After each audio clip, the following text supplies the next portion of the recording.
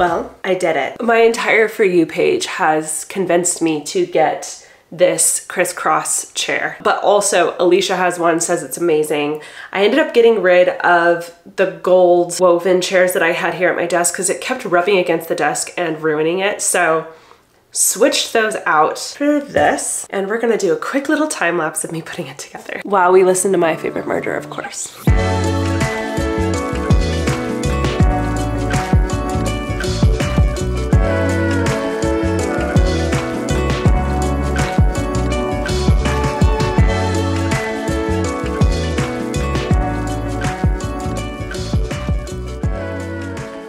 I can't even begin to explain to you guys how frustrated I am that I'm sick again. I got sick so much last year, and then I got really sick during Christmas, thought I was better, like got over it. It was like a stomach thing. Then top of January got hit really hard with a really bad cold. And here I am again with a very bad cold. I'm wondering if I need to get like checked, looked at. I don't even know. But I'm so over it. I literally went on a birthday weekend getaway for Lexi because her birthday was this past week. And I feel like I'm catching something. And I was right, I ended up sick the next day. I swear, every time I go on vacation somewhere, I end up with some kind of something. Anyways, I'm done venting about it. I have some hot lemon water here, and we're gonna take a Magic Mind. This is one of those focus, do more shots. This has adaptogens, matcha, and it is an immunity support. So it has like vitamin C and stuff like that in it. There it is. Also, 2 weekends ago, I did a Galentine's with Taryn and some of her friends. And we went to this really cute plant shop, and then in the back they had a bunch of plain pottery that you could paint very much like a Color Me Mine. And I made this little mug. I'm literally obsessed with it. I just did a bunch of little baby strawberries all over this mug, and I'm determined to go back and get a set of 10 and just do a ton of different little baby fruit because this is so freaking cute.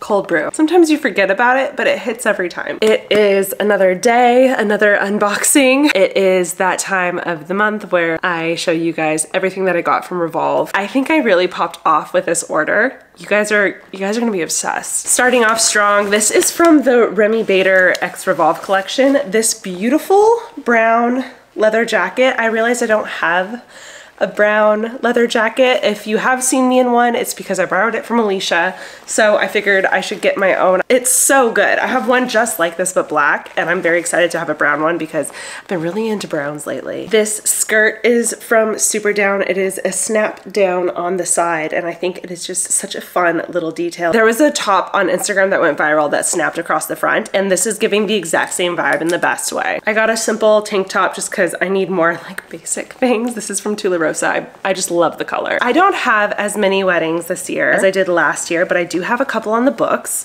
So the last handful of Revolve orders that I've done, I've been sure to like grab an extra dress for weddings specifically. And this one is so gorgeous. You can't even really see it, how it goes down so long. It's this really beautiful green with ruffles everywhere, and this is from the brand House of Harlow, and I'm so excited to wear this. Next, we have a bodysuit, and this is from Michael Costello. This is kind of like a off-the-shoulder kind of vibe. Something I have learned with Revolve is their bodysuits never fit me correctly. They're always long. So this is my first time sizing down. Instead of getting a medium, I got a small, and hopefully that works out. I have a good feeling about it. Just a note, if you are to get bodysuits from Revolve, that's what I've learned. I got another off-the-shoulder moment. This is a really sweet sweater, like a cropped knit sweater. And again, it goes off the shoulder in a very like flattering show off your collarbone kind of way. 2 off-the-shoulder tops. This might be my like new thing. I did get one more dress. This is from Michael Costello as well. I really love how his dresses fit me. This is a really cute short dress. This is a halter. It's kind of hard to see, but it crisscrosses in the back and it goes up around your neck like that. And just in case a random Vegas moment opportunity comes my way, I'll be prepared. This is also just a great like girls' night out dress. Another basic gray top from Lovers and Friends. You always need simple stuff like that. I also got a Lovers and Friends tank top. This is a cute little like spaghetti strap. Okay, these next few things are probably my favorite. How cute is this Lovers and Friends corset? I love this so much. It is so girly in such a fun way. And get this, it's a matching set. It comes with this really cute short. I'm obsessed with the material. If you can see, it's this really cool woven pattern. It's just so fun and girly and is going to be so cute at an event. And then check out this skirt. This is from the brand More to Come. It is a funky denim mini skirt and I can't get enough of this. I saw this immediately was like add to cart. It comes with a really fun matching denim corset top. Together, unreal. I have so many pairs of girlfriend denim, but none like this. These are the baggiest denim that I own easily. Alicia has a pair of Alice and Olivia jeans that are this baggy. She got them sized so that they hug her perfectly like at the hips.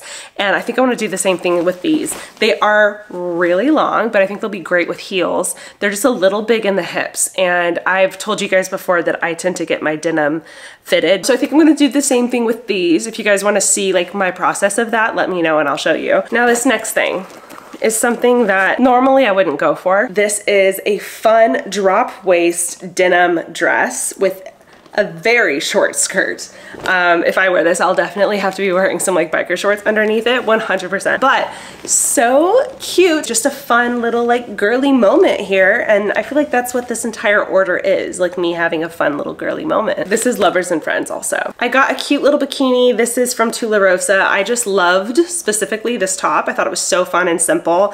And I tend to like lean towards stuff like that. This is the bottom. I have been really struggling with finding a bikini that really complements my body or that I feel really good in. So if you guys have any recommendations, please let me know. I got this Lovers and Friends corset top. It is so cute. It has this like satin lining across the top that is just so flattering and is gonna be so cute for a date night. And then last but not least, these shoes. I do not own denim shoes. I've almost purchased some multiple times and I've been like, Ashley, are you actually gonna wear them? Probably not, don't do it. And then I saw these and these shoes look comfortable. Like look at those heels. Those are some thick heels. I love the denim. It goes so well with like 3 of these fits already without even trying. This is the brand Ray and I know I'm gonna love these just because I can tell. That's a comfortable shoe right there. So all in all, I'm very happy with this order. I'm gonna have everything linked in the description box below. So if you wanna shop through all of my favorites, go ahead and do that. And I will be posting probably all of these on Instagram. So follow me there as well.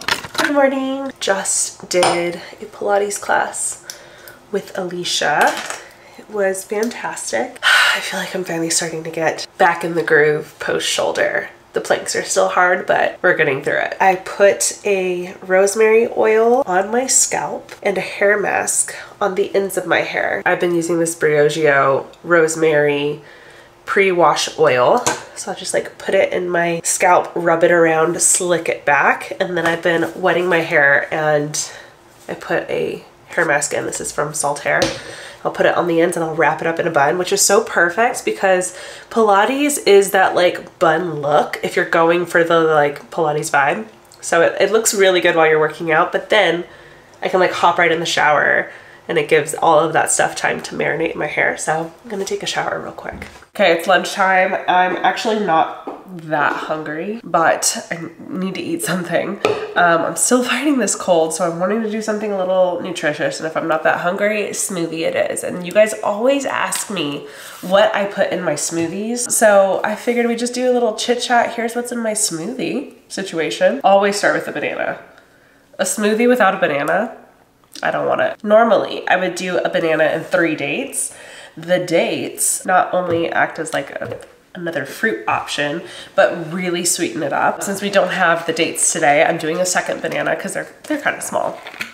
Almond milk, the rest of this one. Protein, this is a vanilla whey protein. It's supposed to have a very high grade whey. It's supposed to be better on your stomach. I always add a little bit of collagen to my smoothies, and then a decent scoop of almond butter. Athletic greens, I like adding it to my smoothie to get all those vitamins and greens in the system. Drizzle a little bit of honey. Again, the dates would take care of the sweetness, but since we don't have the dates, I'm adding a little bit of honey in there. And then I love cinnamon. I love cinnamon in everything. We're using the rest of what's in here. Cinnamon also is great for your gut, like helps aids in digestion. So this right here is a gut happy smoothie. We're gonna add some ice and a little bit of water because the milk wasn't enough. And then here we go. Oh yeah. So good. So I have some updates for you guys. I love thinking of you guys as kind of like a diary. I don't know if you realize that or not, but you're kind of like my diary. And I've been wanting to do a couple changes for a while now, and I'm finally starting to implement them. One of them I already started. I have gotten off birth control. I have heard so many contradicting things about birth control. Obviously, like there's reasons I was taking it, and I'm scared to get off of it because of those reasons, but also I haven't had a period since September, which is such a long time. First of all, I'm not pregnant. Second of all, I have seen my OB and talked to her about it. We did a few tests just to make sure everything was in the clear. Everything looked good. I'm still waiting on some blood test results. But again, I feel great. I don't have any bad symptoms. I've been on it for over 2 years and had 0 complaints until recently when my period literally just stopped showing up. I had an absolute panic attack thinking I was pregnant, and once I realized I wasn't and that there was clearly something else going on, like I have been taking steps to figure this out. The good thing about being on the pill is I can just stop taking it, and if I change my mind, I can always take it again. But as of tomorrow, I will have been off of the pill for a week. I'm wanting to start tracking my ovulation cycles, and my entire For You page is starting to become how to track your cycles. And I've never done it before because obviously I've never had to. But if you guys track, can you please leave me tips in the comments below, because I've never done this before and I'm nervous that I'm gonna get it wrong and wind up pregnant. Luckily, I do feel like I'm in a good place for this because I'm 34. If I got pregnant, I know that I can take care of a child, and I know my boyfriend is also in this with me, and like we're talking about marriage, so like I know we're in a good place where we can do this. And obviously I talked with him about this. I didn't just like make this decision. I cleared it with him, and he just wants what's best for me too. So yeah, I did it. I don't have an Aura ring. I really want one, but I wanted to try Alicia's first. She never uses hers. I want to start using that as a way of checking my body temperature every single day. I know there's other things you have to look for. And yeah, I'm nervous and I'm excited, and I'm just hoping for me to be tip-top shape, but still like preferably would prefer not to get pregnant. The second big change that actually hasn't happened yet, I think is gonna happen tomorrow for me, is I am feeling very frustrated with my body, and I have gotten to a point where I'm starting to wonder if something's wrong, if I have an allergy, if I'm inflamed because of certain foods that I'm eating. I talked to a doctor, the same one who encouraged me to get off my birth control pill. She's a holistic doctor, and she was saying she thinks that there's something I'm eating that is in the healthy category that I have every single day that might be causing me to be inflamed or to have some gut problems.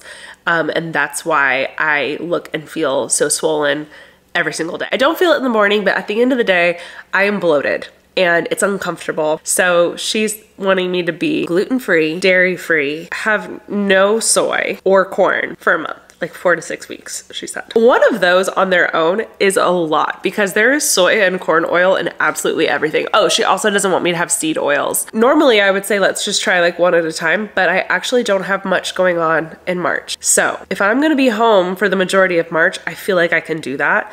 So I'm gonna shoot for it. And I'm actually going to start tomorrow because tomorrow is March 1st. I'm nervous and scared. I'm such a foodie at heart. And even though I eat really healthy during the weekdays, like I love going out to dinners with Jackson or Alicia and having pasta, and I fucking love cheese. I love cheese so much.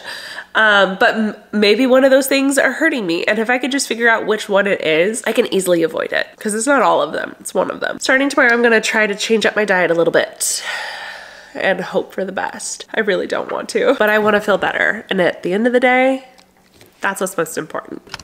I just filmed a TikTok of expensive products that I own and that I will continue to buy over and over and over again because I love them that much. I know a lot of you guys don't actually have TikTok or don't follow me on TikTok, so I'm just gonna share the exact same thing that I did for the TikTok because I feel like people need to know about these things. A lot of these things are brands that I actually worked with in the past that partnership actually introduced me to the product, and I have become obsessed ever since. So I feel like if you guys have been watching me for a while, you'll see some similar products that you've seen, but also there's some in here that I just love and found myself and will always love. Anyways, these are products that I will forever have stocked. Okay, starting off first with Osea. I started working with Osea last summer, I believe. So you guys have probably seen this before. That was my first time actually using Osea. I had seen them before in stores. They are more on the pricier side, but they're also super clean products. They're going to be more expensive when they're like that. I cannot even begin to explain how much I love this stuff. I've purchased, this is my third purchase of this combination. This is the Osea Undaria Cleansing Body Polish. This is the Osea Undaria Algae Body Oil, and you put them together. So you're going to use this in the shower, scrub all over your body. It like really lathers onto your skin. It's going to pull all the dirt and dead skin off of your body, and then after you're done with your shower, go in with this everywhere. You will have never felt more softer skin. This stuff is incredible and it's worth every penny, I swear to God. Obviously, I would have told you if this guys was sponsored, but just to clarify, this is not sponsored. That's how much I love this stuff. I have never in my life tried a better clarifying shampoo. This is Olaplex's Bond Maintenance Clarifying Shampoo. This is something that you use like maybe once a month, maybe every 6 weeks to like really get into your scalp and like clean your scalp and your roots and get all that like dirt and product buildup possibly off of your head. And my scalp feels so fresh when I use this stuff. Excuse me, what's going on back there? It is on the expensive side, worth it. Again, you don't use it that often and you don't need a lot. These are new to me and I'm obsessed. I wear them every single day. This is Giorgio Armani's Fluid Sheer Glow Enhancer. This is number 10 and this is number 11. I wear both of these nonstop. It looks very dewy and very skin-like. It has a shimmer to it, but it doesn't look like glitter. This color, this is 10. This just looks like a nice bronzed cheek, and this one right here is the perfect blush combo. I'll wear this like on days like this when I'm doing just a skin tint and some like mascara, like the bare minimum, I'll wear this. And then I'll also wear this on like a full face of makeup for going out. It looks great both ways and I can't get over it. Never in my life have I gotten more compliments than when I started wearing Thé Noir 29 by Le Labo. This scent gets everyone's attention. Guys and girls will come up to me and be like, I'm sorry to bother you. Like, what scent are you wearing? You smell so good. This stuff is so amazing. It's a gender neutral scent. When my boyfriend comes over, he'll actually like borrow this and wear it all the time because he loves it too. Can't talk about this enough. I've worn this scent for years and I will continue to wear this scent for years. I actually really didn't want to like this hair oil because of how expensive it is. And I didn't like it at first because I put on way too much product. The glory and like goodness about this stuff is you don't need a lot. This stuff is thick. It is rich. I have fine hair and I need like 3 drops. That's it. I've had this for so long. I'm not kidding. Maybe 2 years. It's still amazing. It lasts a long time and that is why it is worth every penny. There is no better foundation than this bad boy. This is so buttery. It soaks into your skin and looks like skin. It's not too full coverage, which I personally love. If you want like a full thick face of makeup, this isn't the one for you, but it does give coverage, which is not always the case with natural looking foundation. So I cannot get over this. This is Giorgio Armani's Luminous Silk Perfect Glow Flawless Foundation. Love this stuff. There is no better setting spray, in my humble opinion, than the Charlotte Tilbury Airbrush Flawless Setting Spray. I think the thing I love the most about this is that it doesn't mattify. I'll wear this on days when I'm doing just a skin tint, and I'll wear this on days when I'm doing like a full face of makeup. It works either way. Your makeup will last all day. And then last but not least, Tatcha. This is the Tatcha the Dewy Skin Cream. This is the more thick, more intense cream. They have a water-based version that's a little bit lighter that I love to use in the summer. While it's still cold, this bad boy, and I will continue to get this forever and ever because it is so, so good. Also, the packaging is just impeccable. It's absolutely perfect. Those are all of the expensive products that I absolutely love, and I feel like you would like too. I am headed to get a facial right now and then run a few errands.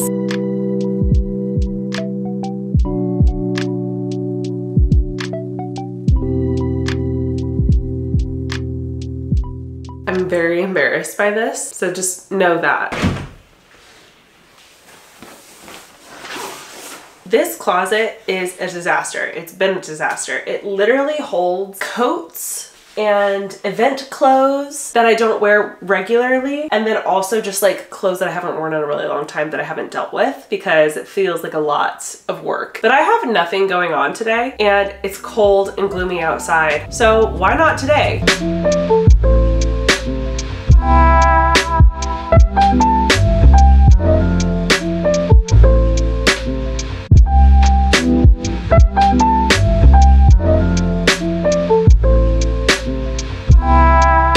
There's a process that's happening here that I'm very excited about. We are not fully organizing this, we're just gutting. We're gutting things that need to be gutted and separating them from things that we're keeping. Hopefully, all of these shoes and bags can go on the top shelf, and then I can put this PR shelf here in the middle.